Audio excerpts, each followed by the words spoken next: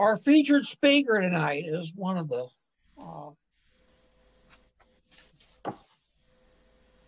has been such a gift to the Civil War Roundtable of Gettysburg. Wayne Motts first presented to our group in 1991. I believe this was his 8th or 9th presentation. Most recently, he was with us in, I believe it was October of 2018. And some of you read in the latest e-communication. That happened to be my first night at the in attending the Civil War Roundtable of Gettysburg. And I'm really not much of a joiner. Had seated myself in the back row, but between the hospitality of Glenn Heller and the great surroundings at the GAR Hall and the terrific program Wayne put together, I thought, I might like to come back and be part of this. It worked out. Wayne, as many of you know, is the CEO of the National Civil War Museum in Harrisburg. Jim Hessler had written the book on Pickett's Charge, wonderfully illustrated, make a great Christmas gift.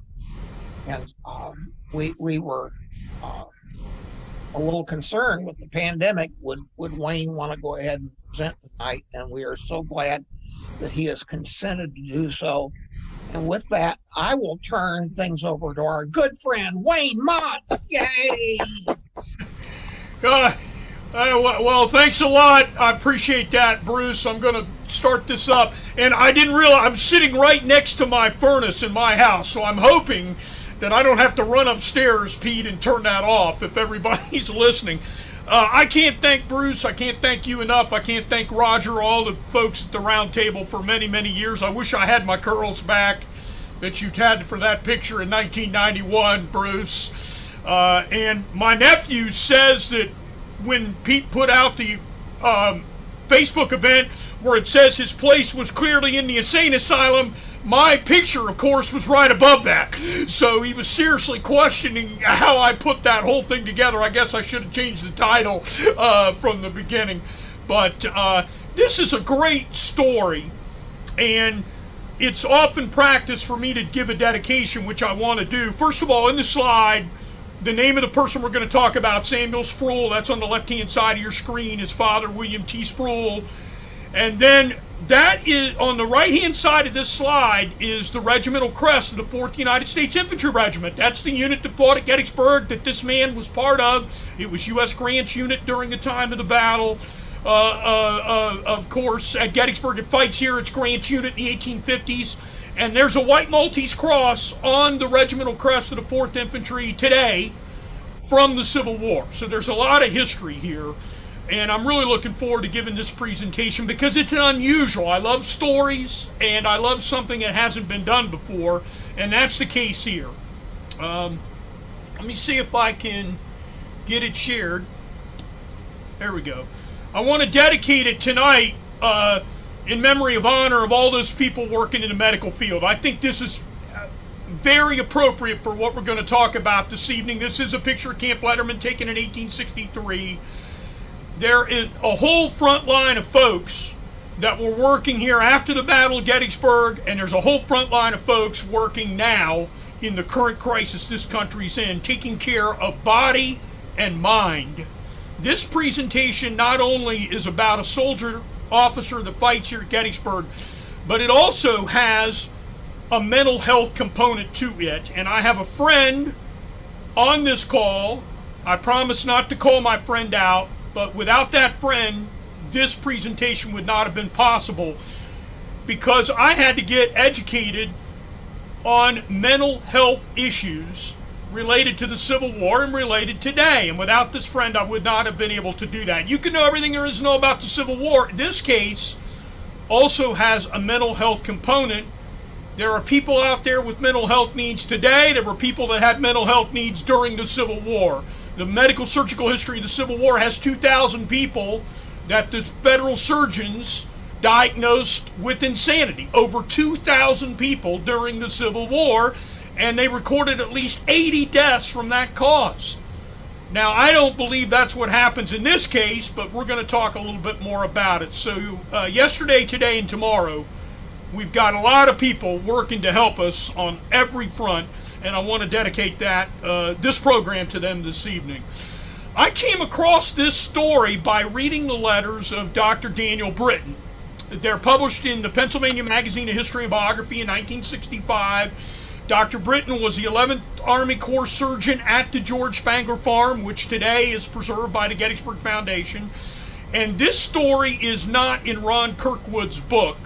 If you haven't read Ron Kirkwood's book, Too Much for Human Endurance, about the history of the George Spangler Farm, issued in 2019, you need to pick it up because it is a great book. And I know Ron saw this passage, but he did not highlight this story because he's got so many that he could highlight, so I'm going to do that here this evening. But I came across this July 5th letter written by Captain Britton, Daniel Britton, I'm sorry, the surgeon, and it says Captain Sproul of the United States Infantry. It doesn't say who he is, what unit he's in, and I went to Francis Heitman, the Historical Register of Officers, and was able to find a name of Samuel Mills Sproul, S-P-R-O-L-E, and we'll talk a little bit about that in a minute, so it's not spelled right here, identifying and researching who this person is. He is a regular Army officer. What's one of the biggest monuments on the Gettysburg battlefield that everybody passes that nobody talks about? It's a monument to the United States regulars. This monument was dedicated by President William Howard Taft on Memorial Day in 1909, and according to the newspaper, some 30 to 40,000 people were here for the dedication of this monument. That's twice the size of the Gettysburg Address, ladies and gentlemen. 2 times the size of the people that came. There were about 7,100 regular soldiers here in the Battle of Gettysburg fighting. And before the Civil War, the whole regular army was only about 16,000 men. It was expanded during the Civil War. And here at Gettysburg, the regulars had about 1,400 casualties, about 20% of their number, which is not an insignificant number. So the story I'm going to tell you tonight revolves around the regulars fighting in the wheat field on July 2nd, 1863. This monument's 85 feet tall. The New York monument's taller, and the PA monument is taller, but I think this is like the 3rd tallest monument on the Gettysburg battlefield, and it's one that hardly anybody ever talks about it, and it's in memory and commemoration of the regular Army units that fight in the Battle of Gettysburg. This is Captain Samuel Mills Sproul, the subject of our talk this evening. This is the only known photograph of him that I've been able to find so far. It's in a 1902 history of Long Island. So this photograph was taken right at the turn of the century. Captain Sproul, I'm going to give you just a little rundown of him, and then we're going to talk, obviously, about his activities at Gettysburg. Was born in 1839. He happens to be born in Carlisle, Pennsylvania, only 28 miles north of the Gettysburg battlefield. His father was a Presbyterian minister of note. As Bruce would say, he's a PK, a preacher's kid. Here. His mother was Elizabeth Pyle of Philadelphia, and I'm not going to read all this, but just understand that Captain Sproul moves around because of the parishes that his father is assigned to. So he spends his early life at Carlisle. Who is at Carlisle Barracks in 1840 when this man is a year old? None other than Richard Stoddard Ewell. So his father would have known a lot of military officers. Then his father goes down to Washington, D.C. We're going to talk a little bit about that, gets a parish there. Then he goes on to West Point, then up to Newburgh, New York. And all the early life of this man that we're going to talk about this evening, Samuel Mills Sproul, was held at West Point. All his early life is at West Point, and he got to know many people there, along with his father, very well. He's commissioned in the 4th Infantry in 1861 as a civilian. So the Civil War breaks out. The Army needs more officers than are being produced at West Point, so you can get a civilian commission, and of course you can be commissioned from the ranks during the time of the American Civil War. But this man gets a civilian commission, His father, as I mentioned, a very prominent Presbyterian minister. We're going to talk a little bit about his career because it's important to the history of our story. Born in Baltimore, Maryland, William Sproul, the father of our subject, actually went to Princeton University. He was ordained a minister as a Presbyterian and held some prominent posts. And I'm going to go through them because our subject, Samuel Mills Sproul, this is where he's going to grow up at these different places. This is the original church building in Carlisle, Pennsylvania. I believe it's the place where he was baptized. I need to go in and check some records there. It's a 1757 building. And from 1839, March 24th, the day of his birth, Samuel Sproul, his father, will be the pastor at this church until 1843 when he's assigned to the First Presbyterian Church down in Washington, D.C. Now that church doesn't exist anymore. It would be on the grounds where the Capitol complex is today. But this parish dates very old, prior to the Civil War, and it's still around today in the northern part of the city. William Sproul, the father of Samuel Sproul, becomes a minister at this church in 1843. Now, who is elected president in 1844? James Knox Polk of Tennessee. And what religious denomination is President Polk? Guess what? He's a Presbyterian. Guess where he goes to church? In this church. So, there's also members of Congress that go to church here. And one of them, at one time, happens to be Jefferson Davis. Now, William Thomas Sproul gets an appointment to West Point to be the chaplain there because James Knox Polk, the President of the United States, happens to be a parishioner here at this particular church. Sproul gets assigned to West Point. This is the original chapel at West Point. My father may be on the call. This is my father standing down here at the time that the battlefield guides went last November, November 2019. Not this previous November, but the November before. We went on a guided tour, and William Thomas Sproul is appointed chaplain of the United States Military Academy. He's there from 1847 to 1856. All of the formative years of Samuel Mills Sproul will be here at the United States Military Academy. And it's fascinating because when Jefferson Davis becomes Secretary of War in 1856, he will have the father of our subject removed as the chaplain at West Point. And I normally don't like to read things, but I want to read you from the obituary of William Thomas Sproul, the father of our subject, about the fight he has with Jefferson Davis. And when Jefferson Davis becomes Secretary of War, he, because of this personal relationship, has William Thomas Sproul removed as the chaplain at West Point. Dr. Sproul and Jefferson Davis, and when the latter became Secretary of War, the minister was removed. It appears that between the two gentlemen first arose, this would be the conflict between the gentlemen first arose when Sproul was the charge of the church's pastor and Jefferson Davis was in the United States Senate. What the quarrel between the two gentlemen was about is not stated, but Mr. Davis is reported to have said to Dr. Sproul that if it was not for his white necktie, he would give the preacher a sound thrashing. At this remark, Dr. Sproul took off in a twinkle of an eye his necktie from his throat and told Mr. Davis he was ready for it. Now, the two of them did not get into a fist fight, but this relationship will end the career of William Thomas Sproul at the United States Military Academy. And if you're Samuel Mills Sproul, the 4th Infantry, your early education, all of your early education is at West Point, and your tutors are all the professors at West Point. He knew all of them personally here. And when he gets a commission in the United States Army in 1861, Samuel Sproul will go to Washington armed with letters of recommendation from the professors at West Point. So he's got a great educational system. He actually tries to get appointed to West Point, Samuel Sproul does, but since his father is the chaplain, the only appointment he can get is not through the Congress, but through the president, and the president has 10 of those. They're called at-large appointments.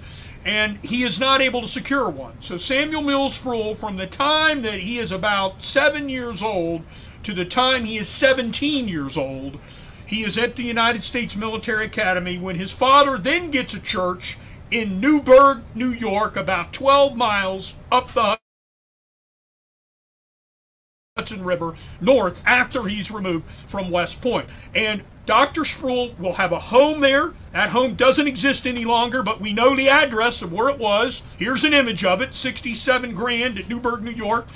This is where Samuel Sproul lived before he was commissioned into service, when he was a young man, up to the time he was 21, we believe. And also when he's commissioned into service, when he gets ill, he'll come back to this place right here. So in 1861, this young man wants to be he wants to be a military officer.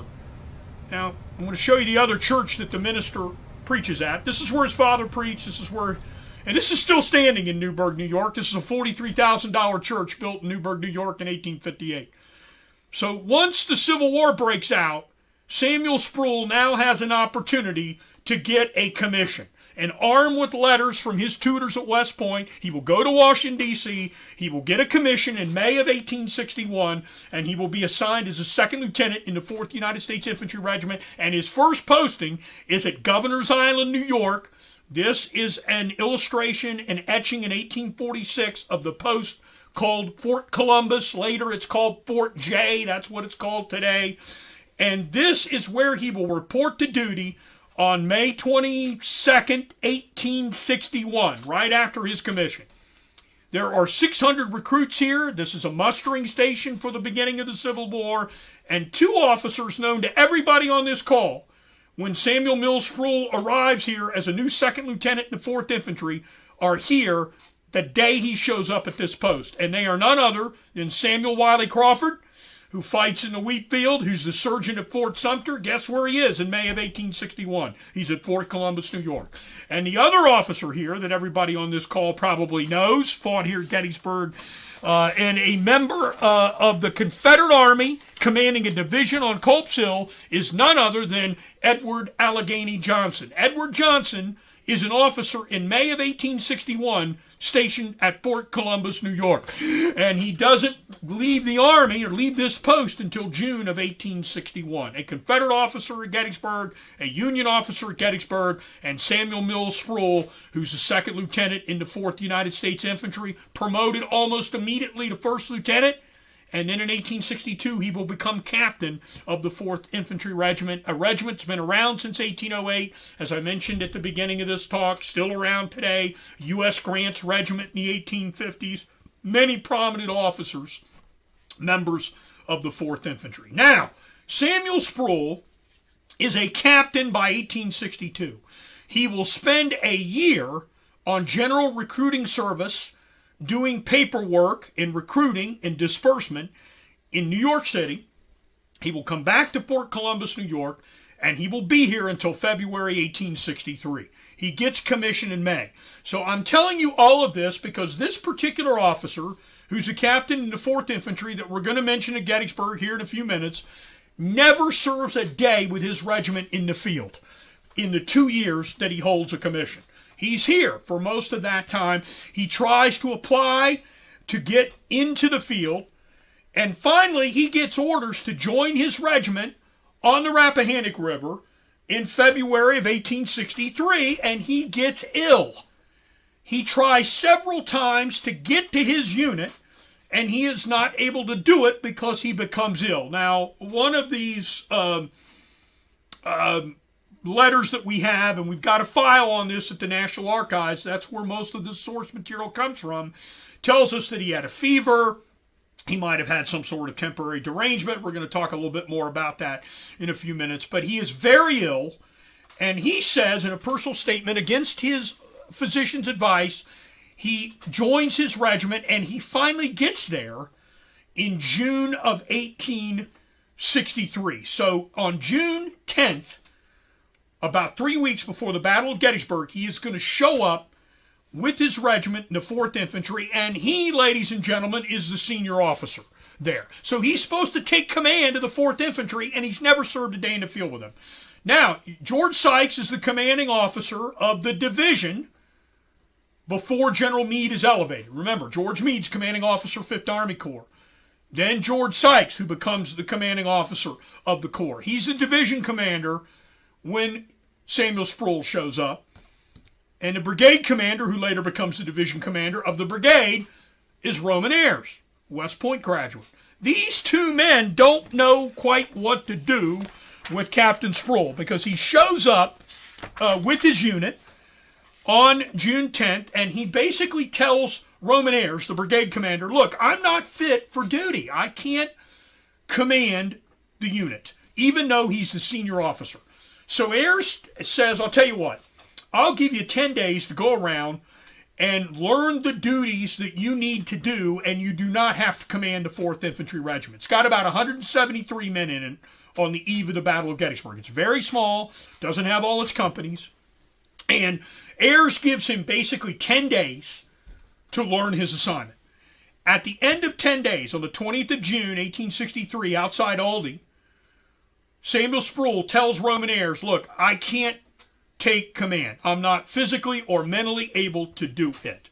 And he will write out a retirement letter on the 20th of June, 1863, to be retired from military service. Now, he hasn't served a day with his regiment in the field. Who has to get that? It's got to go up the chain of command. So, it goes to Roman Ayres. Ayres forwards it and approves it, and he sends it to George Sykes. George Sykes says, look, this man's never served a day in the field with his unit. I don't think he deserves to be on the retirement list. And then it goes up to guess who? It's going to go up to the Corps commander, which is George Meade, and George Meade says, I agree, he shouldn't be on the retirement list. Then it goes up to General Hooker, and General Hooker says, I agree, he shouldn't be on the retirement list. This is all around the 23rd of June, about a week before the Battle of Gettysburg. But now it's got to go to the War Department. The War Department has to take action on this. So basically, Captain Sproul is with his regiment at Gettysburg. He's the senior officer in the 4th United States Infantry Regiment, and he cannot command it. So according to the official records, he is unassigned, traveling with his regiment, fighting in the wheat field as an unassigned officer. Now, this, you probably know the movements coming up to the Battle of Gettysburg. This regiment goes to Union Mills, Maryland. That's south of Gettysburg. Then it goes over to Hanover, Pennsylvania. And on July 1st, it's going to leave Hanover and march on the Hanover Road, Route 116, heading west toward Gettysburg from Hanover, Pennsylvania, 15 miles east of Gettysburg. And this is an original 1872 map of the route of Ayres, and I'm going to show you a couple different maps of how they got to the battlefield. Captain Sproul, even though he's a captain, he should be walking. You're a major, lieutenant colonel, colonel, you get to ride. You're a staff officer, you get to ride. You're a general, you get to ride. You're a captain or a lieutenant, everybody, you got to walk. But Captain Sproul says in one of his accounts he has a horse, because he says he's been ill, he's riding a horse, he's able to keep up with the troops. And so this is the march, and where it says Newville, that is the town of Bonneville, 5 miles east of Gettysburg today. These troops will stay around Bonneville. They will get up at about 4 a.m. in the morning on July 2nd, 1863, and they will start their march west to Gettysburg. Now, there's two possible approaches they use. You can go out and drive this today. We don't know which one it is. It could be the Low Dutch Road. It's right here. Or, ladies and gentlemen, look at Lake Heritage today. There was a road that actually went right through what is now Lake Heritage that went to the Baltimore Pike that does not exist today. It's off here where my cursor is. So if you're the 5th Union Army Corps, you're Joshua Chamberlain, you're these troops, you've got two basic approaches that you can use. The Low Dutch Road or this road that went right through what is now Lake Heritage. Here's Lake Heritage today, cut off the road. I've got the movement here shown on Low Dutch Road. And these troops are going to come in on the morning of July 2nd, 1863, Captain Sproul in tow, and they're going to be south of Gettysburg, right next to McAllister Mill, where the famous, what is it today? The famous former McDuffer's Golf Course. All of you have played golf down there. It's now part of the it's now part of the American Battlefield Trust. This is where they camped out or where the Batchelder troop position maps show the 5th Army Corps on the morning of July 2nd, 1863. And this is at about 9 a.m. in the morning. Granite Schoolhouse Lane, the George Spangler Farm, Little Round Top is down off to the extreme left corner of your map, and that little yellow arrow over here on the right is the approach. Now, the 5th Corps, it's got how many men? Almost 11,000 troops, ladies and gentlemen, almost 11,000. And here are the 3 divisions, and on a map for John Batchelder, a government historian, this is where he shows that they will bivouac or they will be resting prior to go to Little Round Top. Ayers' division in the woods right across from where the George Spangler Farm, which is the 11th Union Army Corps Hospital, is today. This is a modern photograph of that intersection. I'm standing where the old McDuffers Golf Course is. Where the sun is off to the right of the image is Powers Hill, artillery position for the 12th Union Army Corps. This is Blacksmith Shop Road and McAllister Mill Road right here to the left of the slide. And this is the Baltimore Pike, main thoroughfare for the Union Army during the Battle of Gettysburg, right in front of you. And the 5th Corps would have come from the left of this slide into the right of this slide. And somewhere where the red arrow is where Ayers, Captain Sproul, and the members of the 5th Union Army Corps, the division, the 2nd Division of the 5th Corps, will be resting before they get orders to go over to Little Round Top. Between 4 and 5 o'clock, they're going to get orders, move over toward Little Round Top on July 2nd. And I put together, by the way, these are my own maps. These are based on the Cope crop map, which is the Warren base. These will differ a little bit from the maps, Phil Lano's maps. It'll differ from that. This will be close to probably Timothy J. Reese's book on Sykes' Regular Division, which was released by McFarland Press in 1990. That's really the definitive history of the regulars fighting down here. You can buy that book on the used book market. This map is my impression of what it is, no one else's impression of what it is. The front line of these regiments are going to go into the wheat field here. This is around 5:30, so they're going to move from that bivouac over to the Little Round Top area. And we're not exactly sure how they did that. They either did it using the Granite Schoolhouse Lane, or they did it coming down the Blacksmith Shop Road. They've got 2 alternatives to do that. And that kind of plays into our story a little bit with Captain Sproul here in just a few moments. I'm going to tell you a little bit about where he ends up. And I think it's because he sees some of these places on the route of march. 4th Infantry would be where it says Day's Brigade stacked. Little Round Top at the bottom of the screen, wheat field off to the left. What's this look like today? It looks like this.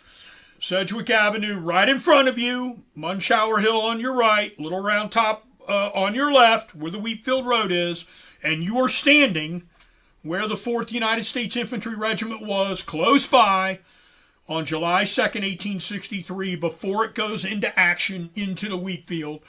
The wheat field, one of the most difficult places to interpret, many phases in it. This is toward the end phase of the wheat field that the regulars will make this approach on July 2nd.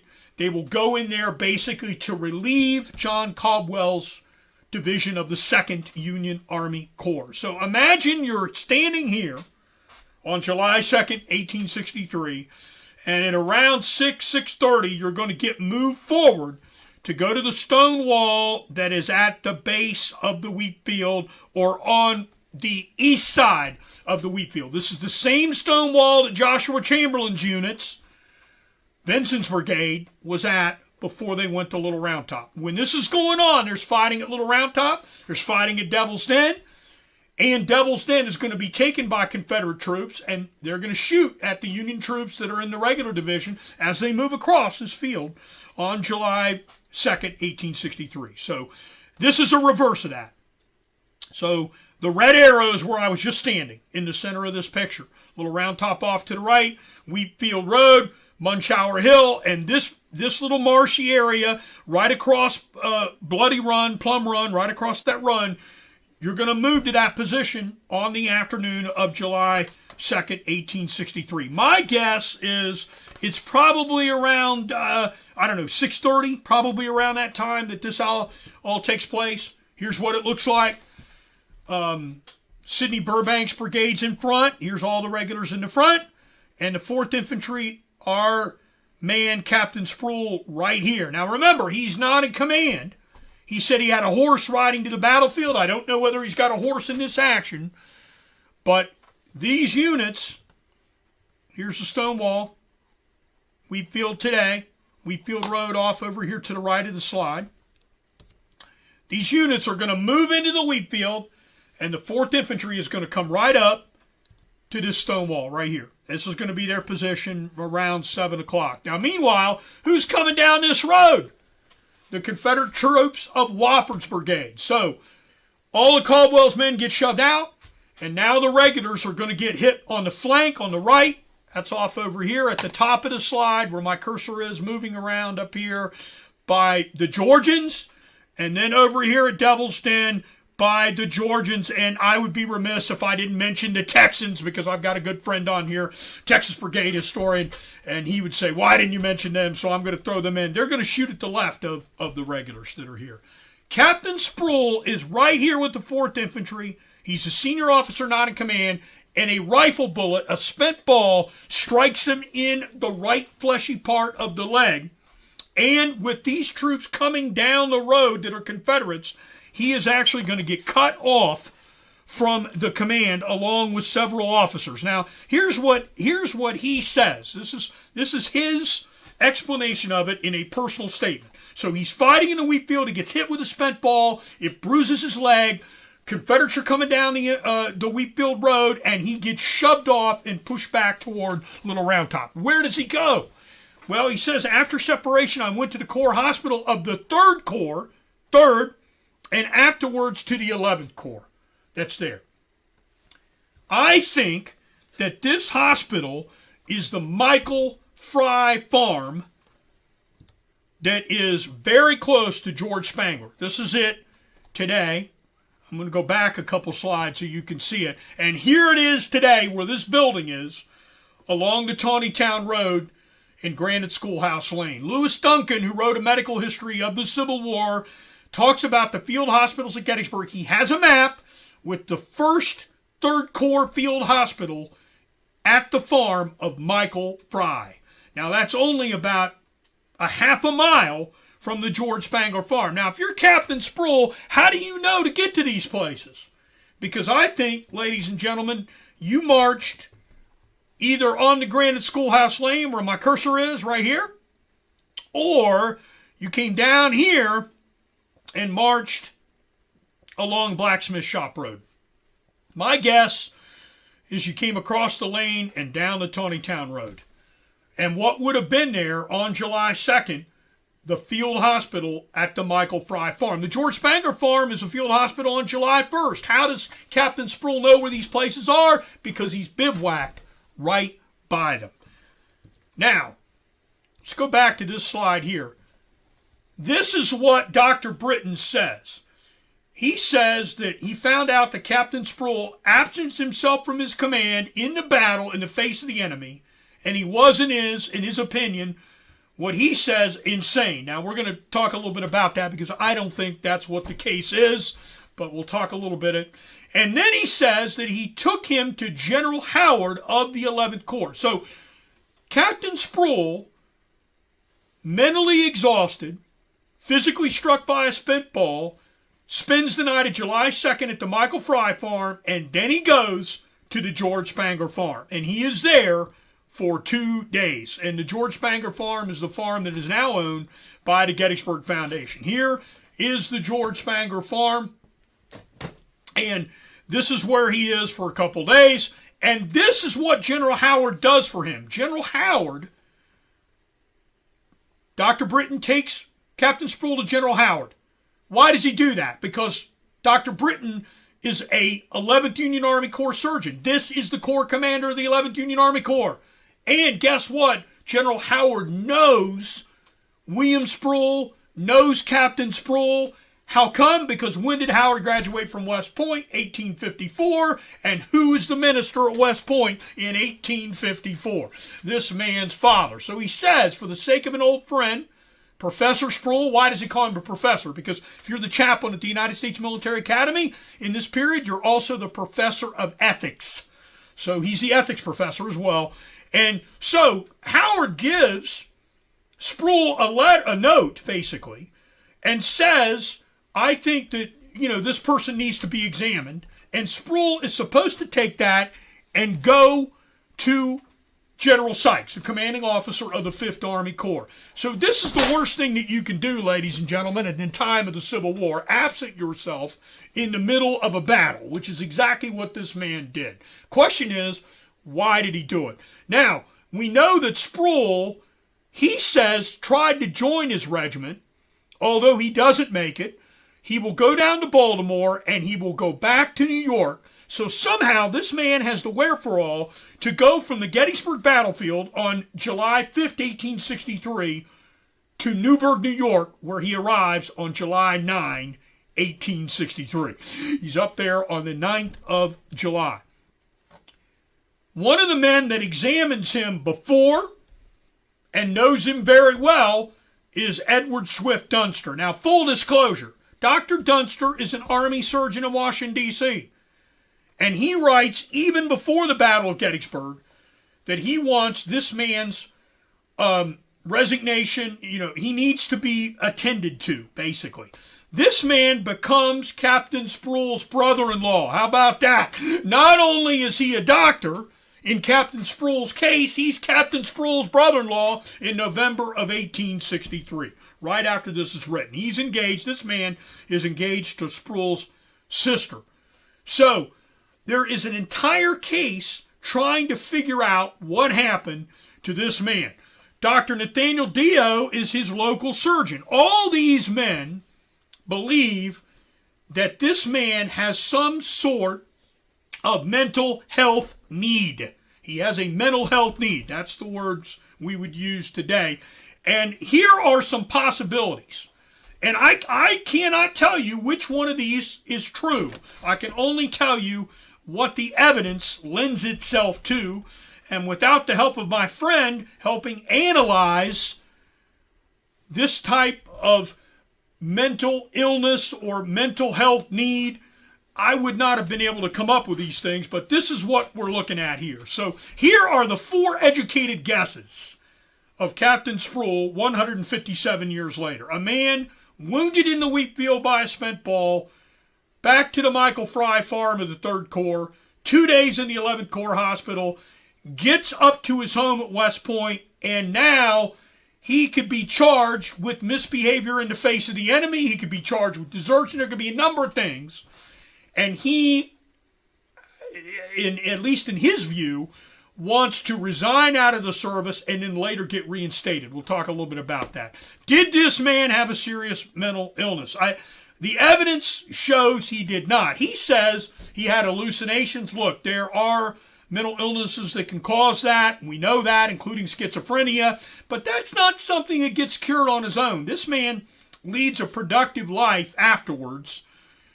Could he have been temporarily deranged or have some sort of temporary insanity? I suppose it's possible, but not likely. And did he have a physical illness that somehow affected his actions? He was sick before the battle. I think that's pretty clear, at least physically. But did it affect his mental state? Nobody can know. I think that what actually happened down there on July 2nd is he was just plain scared. He'd not been in action before. And this is not me trying to sit in judgment. Let me tell you something. I'd have been the first guy off of that battlefield, I'm pretty certain, on July 2nd, 1863. I'm not trying to make any judgment calls here.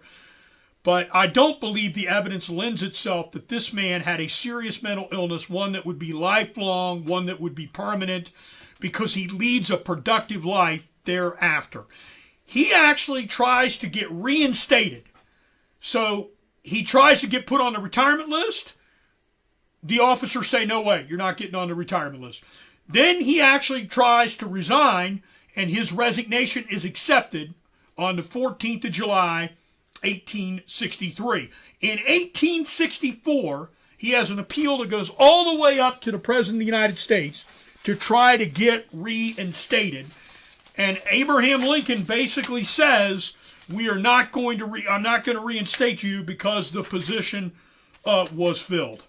So this man goes out of the service, and then he later tries to get reinstated. He doesn't get back in, so he becomes a teacher. And he later becomes a principal, and he becomes the principal of a public school in Brooklyn, New York. And that public school is still there today. In 1904, almost 50 years after the Battle of Gettysburg, there is a fire in the public school where Sproul is the principal. And look what it says here in this newspaper article. Principal Sproul's a military man. Well, they got it wrong. He's not a graduate of West Point. But it says that he had the most effective fire drill of any school in the city, and they got 2,200 students out of a fire-ridden building, basically, on March 4, 1904, and they did that in 3 minutes. 2,200 students went out in the street, and they did it in 3 minutes. And according to the newspaper article, the students had a fire drill the day before this fire, on March 3rd. And Sproul, who was an organized man, according to this, was the last person out of the building, according to what we know. We got a couple different reports of it. Here it is in the Brooklyn Daily Eagle. And it says that he was the last passenger and member of the school crew to pass into the street. So is it possible he got scared in the Battle of Gettysburg on July 2nd, but yet he can get 2,200 students out of a building in Brooklyn, New York, and he can be the last person out of a building that's on fire? I guess it's possible. Here it is. Why? I can't tell you why. But to me, it's a fascinating story. And today, in Brooklyn, New York, is the Samuel Mills Sproul School. There it is, right there, still named for him. 115 years after his death in 1905. He dies about a year after this fire. This is the school. It's there today. You can go there today. And here's the place where he died. It's about a mile from the school in downtown Brooklyn, New York. I believe this is the original building. This is the address. He died of pneumonia on November 14, 1905. Officer in the Battle of Gettysburg. Here is his grave up this is in New Windsor, which is just south of Newburgh. This is a recent photograph of his grave where he died. And folks, I just think we need to understand we don't have the whole story here, and we're trying to come up with a reason for this officer's actions 157 years later. I don't believe, based on the evidence, it was a serious mental illness that put this man off the battlefield on July 2nd, 1863. Could have been, but I don't believe it is. Serious mental illness of any kind, difficult to try to diagnose today, difficult to diagnose in the Civil War. As my friend would say, very little has changed in 157 years. There are people that fight in the American Civil War that have serious mental health needs after the Civil War is over. And there is very little work done on it. A couple books out there, including Shook to Hell is one of them. Marching Home, the one that was done recently. But there's more work that needs to be done related to the mental health field and the mental health of soldiers of the Civil War. There's a whole story to be told there that I can't tell you today, and hopefully somebody will pick up that mantle. But if you're a historian, you better get some help through a mental health care professional to help you understand what you need to understand, because you're not going to fill that all in just being a historian that's there. The regular army fought at Gettysburg. Here's an officer that fought there. It loses 20% of its men fighting in the Battle of Gettysburg. And when asked afterwards, Roman Ayres said that he had a division once. He buried half of them at Gettysburg, and the rest of them he buried at the Wilderness, and there were no regulars left. So when you tour the Battle of Gettysburg, anytime, don't just think about all these volunteer troops, because in most cases, they're not around anymore, unless a National Guard unit has direct lineage to them, which in most cases is not the case. They might be named for them, but not the case. The regulars guarded us before the Civil War.